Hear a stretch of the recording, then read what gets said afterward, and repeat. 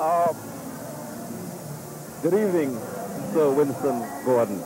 I am being called Sir. What did I do to deserve that accolade? Music, let me tell you something. Music for the soul. That was as lovingly beautiful as the red heart you guys have on your chest. Well, we are red-hearted people in Tobago.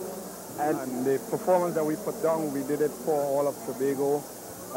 Whilst there were two other Tobago steel bands that came down for the semi-finals, unfortunately, they didn't make it. But I'd like to think that what we did tonight, we represented Tobago. You represented also Trinidad. We want Trinidad to know that Tobago can play pan just as well as Trinidad. All right, speaking about Tobago, with all a lot of compliments and props to Lloyd Gay and Kelvin St. Rose, but how did you suddenly get this big band sound out of Redemption Song Center? I think it had a lot to do with the voicing of the instruments. The voicing played a very important role. It took me a long time to learn it, but after a while I've played with several bands and I learned to do it because it's something that I couldn't do before.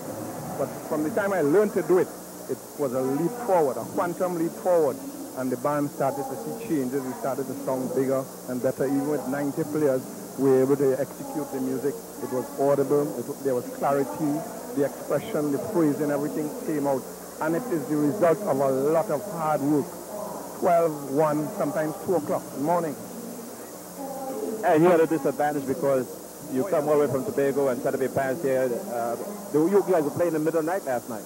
Oh yeah, we practiced pretty late last night. The guys never gave up, never gave up. Because we always thought this was our big chance. You're talking about execution of the song, but you had so many variations on the theme in that music, and also so much dynamics as far as the different genres of music.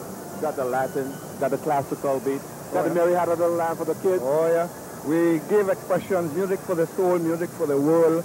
We took little excerpts from different world music that people know, love, and would recognize, and just little snippets. We took it to spice and to express our music. I mean, Mary Had a Little Lamb, like I said last time, it's a 3-note tune on the keyboard, but we did a jazz movement out of it, and we wanted to express some jazz roots.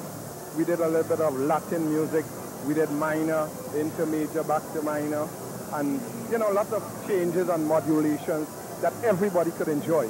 But I can't help but bring back the old All-Stars mystique. It's when still we there. played the bomb competition and we played Catalby's in a Persian market. Yeah. It's one of my favorite classics. Albert W. Catalby in a Persian market, in a monastery garden. Some of Bach too. Some of Bach. You name it. We try to do a little bit of everything. Finally, I couldn't help but notice, because you are a bassist, because you've been such a strong force with the Trinidad All-Stars in the 60s, I couldn't help but notice how closely this band resembles the old bass, the Shagarama's bass of All-Stars. Yeah, well, it never left me. I always say that I did understudy Neville Jules, and I learned a lot from him. I worked with Ray Hallman, I worked with Herschel Cochran, and quite a few other guys, and I learned a lot as I went along. So it's all come together now, and you're seeing different expressions of different musicians whom I understudy. Music for the soul, indeed. Soul, music for the world. And you just music for the world. This is my captain here, Mari. Oh, let's see. You want to talk to Mari here? You're the captain of the steel band? Oh, this is interesting. What's your name? My name is Marie Tobin. What does it take to put this band together, bring it on the stage, and put on a performance like this? Well, it takes a lot of time, patience, dedication, commitment, everything you could think about. Now, what is the logistics like bringing the band from Tobago to Port of Spain to appear in a panorama of this magnitude?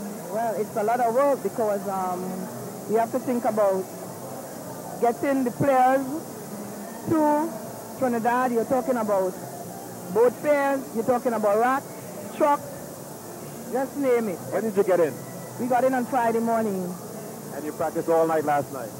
No, we practiced until about 11 o'clock. 11 o'clock. Yeah, and we were back here this afternoon at 4. Well, it showed. I tell you, because the audience, both North Stand and Grandstand, stood up, standing ovation. Very much applause for Music for the Soul. Thank you very much. Okay, I want to say thank you very much, too. Okay, Orville and